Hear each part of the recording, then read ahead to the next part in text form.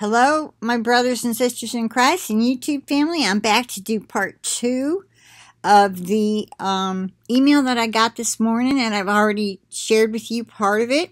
And this half starts with July the 25th from, let me go way back up here again. The name is given to Eric D. Hale, Visions and Dreams from God the Father. All right, and we started at August 1st, or at least that's maybe when it was posted, and he gave that one first, and then August the 4th, and he just put them out of order, because this one goes to 7/26, 7/19, and then the next one we're doing is 7/25. Okay, here we go. Judges 18. Well, it's Judges. Oh, I see. The book, Judges 18, Running Race. That's what I think he means. Removing stumbling blocks while picking flowers along the way. The race of faith is actually a race. Yeah, that's what Paul called it. Running the race. 1 Corinthians 9:24. I just thought of this. Do you not know that those who run in a race all run, but one receives the prize? Run in such a way that you may obtain it. I remember when I was a baby Christian and I read that, and I was like, you know, the way I was reading it was like only one gets it. And I'm like, Father, surely more than one person wins the race, right? To win the prize? And I thought, oh, surely. Like, you know, I don't know if some of you are baby Christians or you remember when you were. Some of the questions that would come into your mind when you read the Bible. Well, that's what I was thinking. We're supposed to run the race as if there is only one, I guess, and to obtain it. I'll move on. Don't let anyone or anything deter you, the momentum that is being set. For your seat at the great supper, wedding feast of the Lord Jesus Christ, the party in the sky is coming. Hallelujah. You are invited. Isaiah 55, invitation to abundant life. We don't have much time left, as you can see. God is doing the impossible and things we can't see behind the scenes. Many are being lured in by God's glorious power of His beautiful Spirit. Hosea 2, verse 14. Bring her into the wilderness with comfort. God is speaking to the Church of Jesus Christ. It's starting to get way more supercharged. Way more supercharged. Okay? And supernatural on live streams and videos that it is becoming evident through the spiritual evidence being seen that God is with us in the subduction zone. God is with us. Is that a period? No, they didn't put one there. It's evident. Evidence being seen. That's a comma. That God is with us. In the subduction zone, breaks that shall happen and occur any day. I'm going to pause a second. I know I didn't do a video on this, but were you all aware of the huge earthquake that was up off Alaska? I believe it was. Oh man, I watched a video about it. The seismograph. They said it was only a 8.7, but it was at least a 9.5, I'm wanting to say. But the seismograph was like think of your screen being all blacked in with a little thin white line here and there. Crazy, crazy stuff. But it was so deep. It was 11 miles deep. This was just Monday, maybe? Not very long ago. Anyway, just wanted to throw that out there. And the guy, Emergency Management Agency, that's the name of his channel. I'm pretty sure EMA. Emergency Management Agency. He described how the plates were supposed to be like this, and they shifted.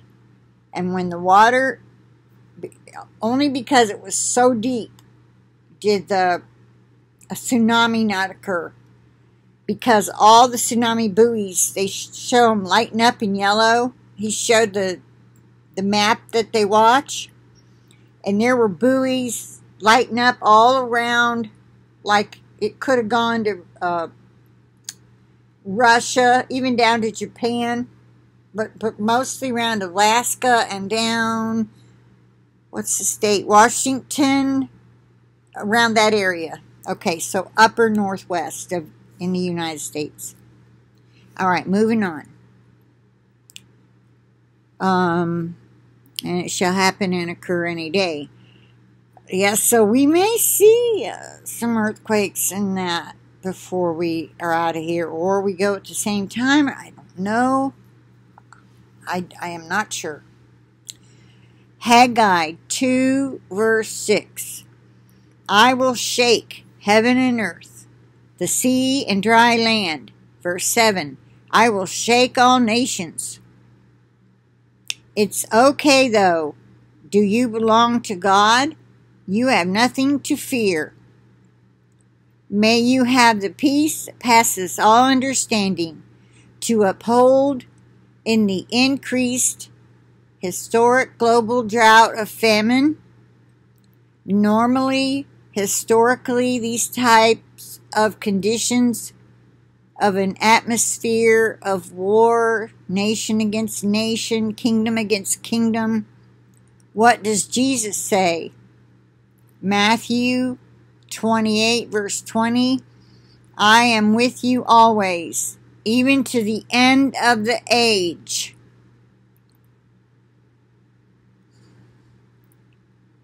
Okay, that's light years of love filled with eternity. I like the way he put that. Light years of love filled with eternity. Heaven's windows are open. Avoid the abyss. Then he put, okay, the next one says 7/29/21. So July 29th. Hosea 10, verse 12. I guess it's titled, quote, Time is up. Expiration date, comma. The awaited destiny of mankind is upon the nations. It's either going to be heaven or hell. There's no in between. There's no other choice. It's heaven or hell. I'll continue. God is king. The devil is a liar. Whether depth or height. Psalm 82, verse 5. All the foundations of the unstable. Okay, hold on now. I got to decipher what this is. 7S, 8S, S is in Sam, and 9S, 7S, 8S, and 9S. Maybe does that mean seismography, the size of it? Magnitude, earthquakes are starting to hit. I'm just not familiar with seeing it as a 7S. Like I usually see it 7.2, 7.4 and 8.1. You know what I mean. So 7s, 8s, and 9s are starting to hit. Where was I? The 7.3 and the 8.2 in Alaska. Now remember, this is back on July 29th, right? Is that what I said? Yeah. So we're not talking about the one I told you about a minute ago. This is a different one. Different ones. The 7.3 and the 8.2 in Alaska was 2 warnings to the church. Repent, the judgment, that it's time for God is here in Jesus' name. Nobody ain't going to listen until the islands come up missing. I seen the armies gathering together, assembling for urban combat in the streets. Luke 21 verse 9, wars and commotions, storms, famine, pause.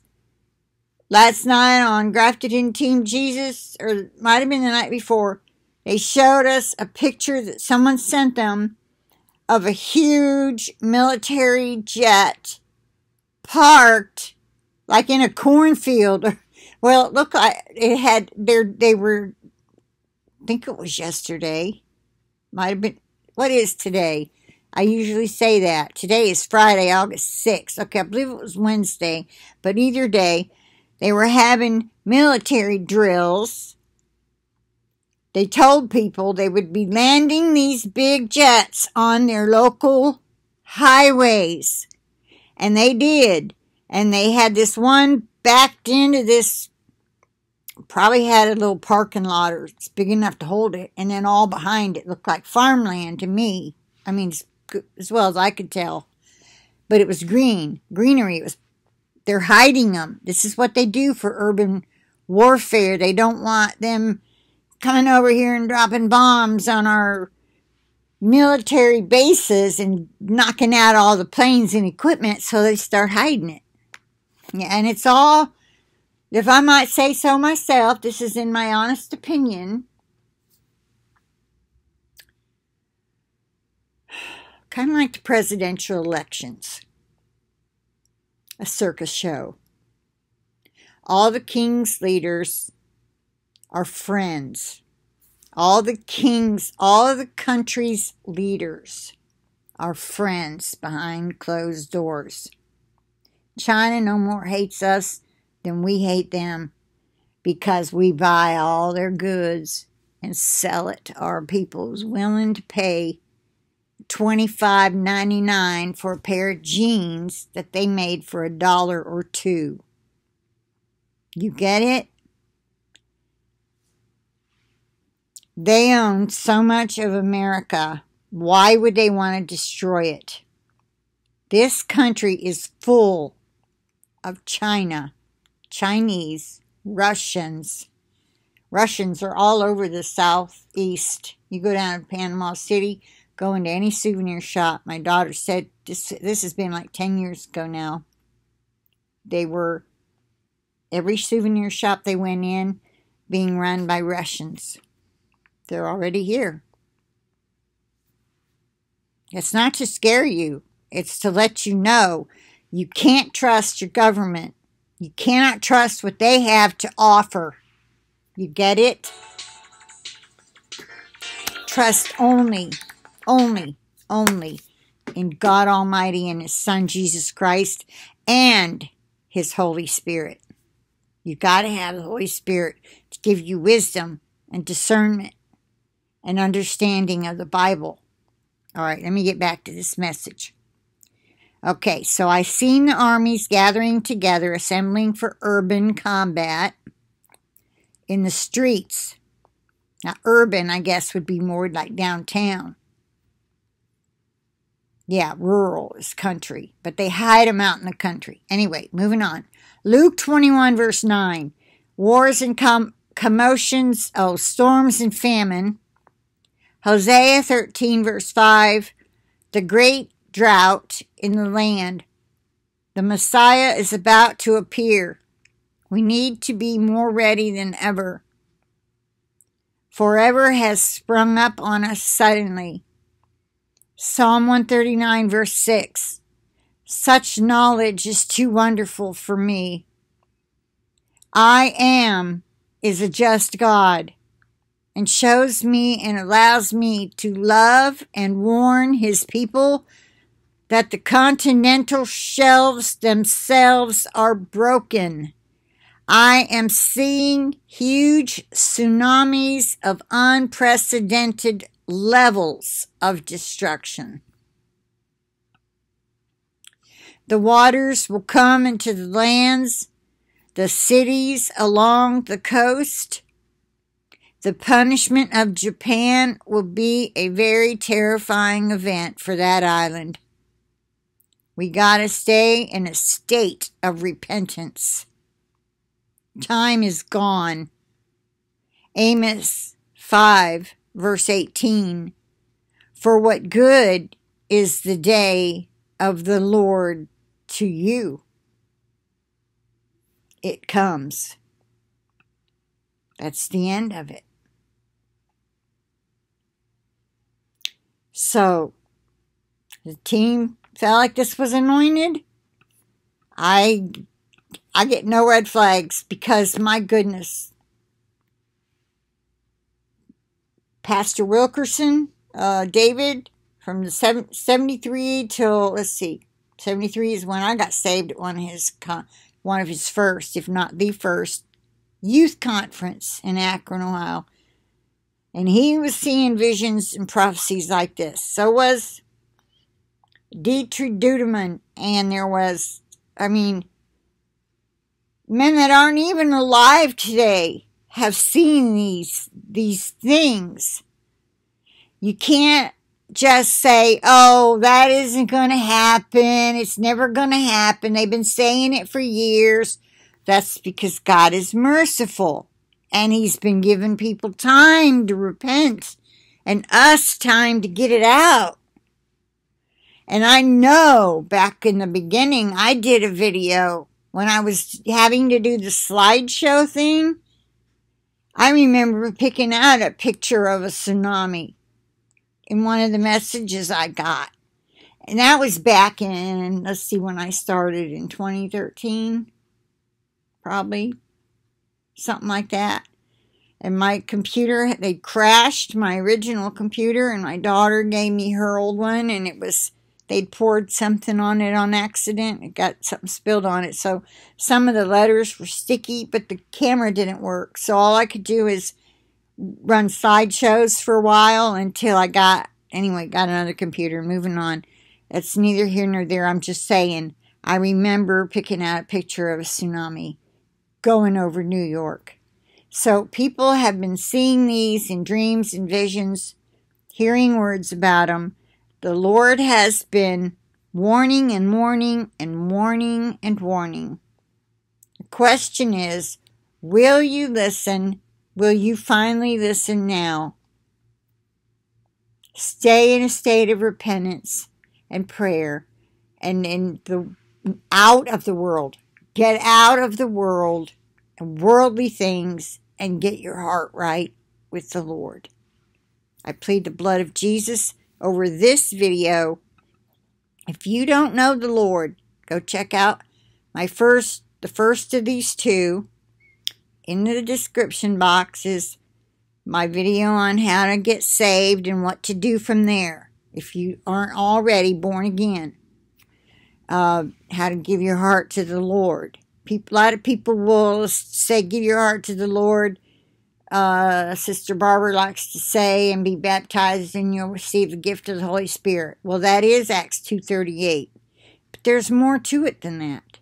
So if you don't already have Jesus really close to your heart, please go check out my videos. Only 6 minutes and a matter, I don't know, it's barely over 6 minutes. You'll be glad you did. A lifetime, what did he say? An eternity's, I don't remember how he worded it. but eternity with people that love God all the same and love each other in a beautiful, like you're on, it's your permanent vacation destination. I think that's what the Lord told me in a message. This is your permanent vacation destination. And you won't be able to go anywhere on this earth better. And it's for eternity. Do you want that? Or would you rather go into the lake of fire? How can there be a choice? How can you even fathom? But it takes genuinely believing that Jesus died for you, rose from the dead, that he did it because he loves you, that Father sent him to do that because he loves you that much. And then you have to turn from your wicked ways, get out of the world, get into the Bible, and learning how to love him and live for him. That's it in a nutshell. All right, I plead the blood of Jesus over each and every one of us, our devices, and our internet connections. With that, I'll say bye for now. I will talk to you later.